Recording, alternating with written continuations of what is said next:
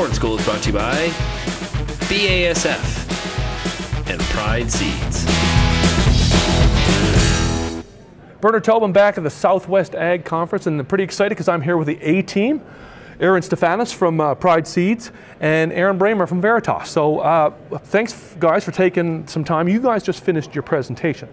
And what you were talking about was a precision ag planting site that you guys worked on this summer, and I had a chance to visit with you. And what you're learning from, an agronomy perspective and a data perspective.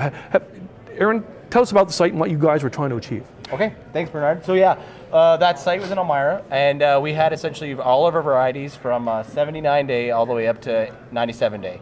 And what we want to do is we want to take a field scale look at population densities for each hybrid and how they respond. We do have small plot data internally, but we just wanted to make that to a bigger scale and see how that works. Also, we partnered with Veritas, who helped us write the scripts, but the biggest part also was the data analysis. So they essentially crunched all the numbers to do profitability for hybrids. So we're not just looking at yield, we're looking at the best return on investment for each hybrid. Right.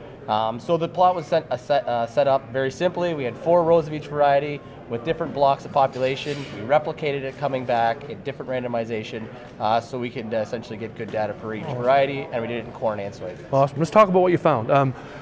Both of you guys jump in here. First thing you really looked at was, and this site and other sites as well, was downforce, the importance of downforce, and it can make you money.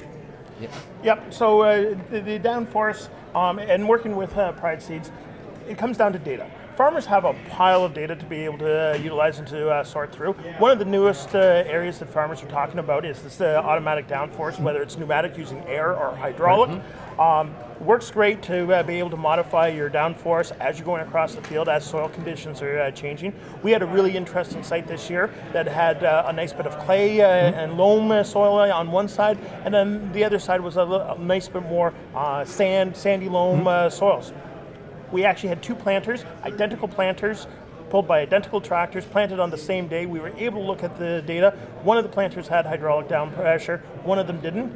On the heavier ground, we had about a 6.5 bushel increase. On the lighter soil, we didn't see any significant increase. Right. So it was interesting to be able to have that data. Right. What about from an agronomic side? Yep. So for me on the agronomic side, it all comes down to consistency. We want those plants. We hear it from Ken Ferry. We hear it from Randy Dowdy. We want those plants coming up within at least 24 hours or totally the same. Because we're getting yield drag if we're at least 48 hours behind. That's 2 leaf colors behind. That's from Ken Ferry's work. And essentially, we're losing yield on every plant that's behind on that. So it's that consistency. We want, as Randy Dowdy says, if we want a 500 bushel crop of corn, you better have a 500 bushel stand. Right. Now, part of that, and one of the things that you guys have been looking at, variable rate planting. Now, the part of it is obviously agronomy, but I want to talk about writing the script and getting it right.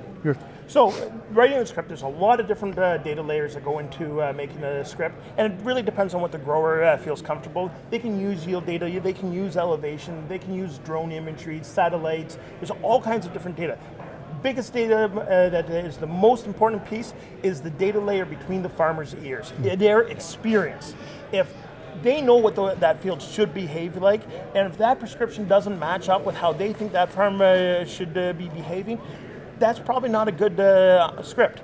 If they are comfortable with that script, it's just going to make their lives easier. But an important part of making a script work is to see how it is actually making you money. So on profitability, so working with Pride Seeds on their research site, we were able to get what we call response curves. The response curves actually tell us what is the ideal profitability for that particular farm. Now farmers have the ability to have every one of their fields a research site.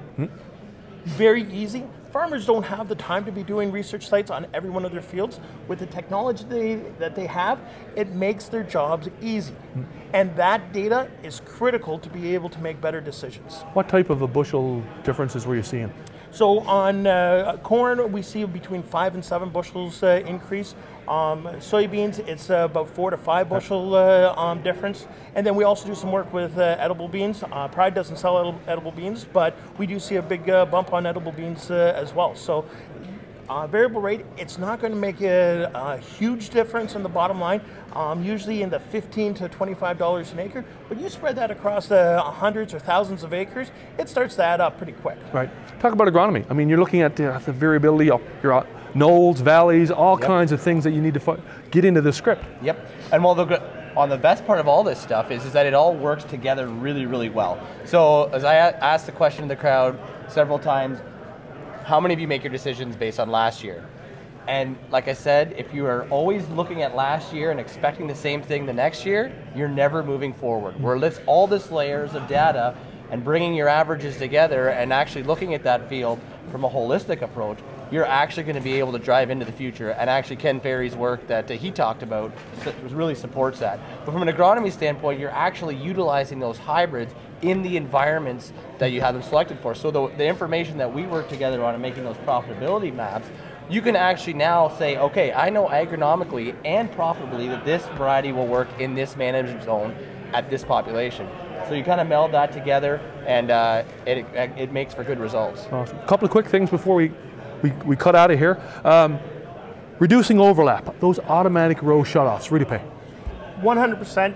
If you're going to use them, make sure they're set up right. A lot of guys have the monitors, they have the technology, they're afraid to set it up. Once it's set up, it's working on corn over multiple years, multiple sites. We're seeing about a $200 an acre where you have overlap. There is overlap no matter how square you think your field is or how good of a job. You're going to see between 2 and 3% in a best case scenario. And a worst case scenario, when your fields get crooked or you got very large planters, you're going to see 10 to 11% overlap. That's huge money. Awesome. No brainer to be using overlap.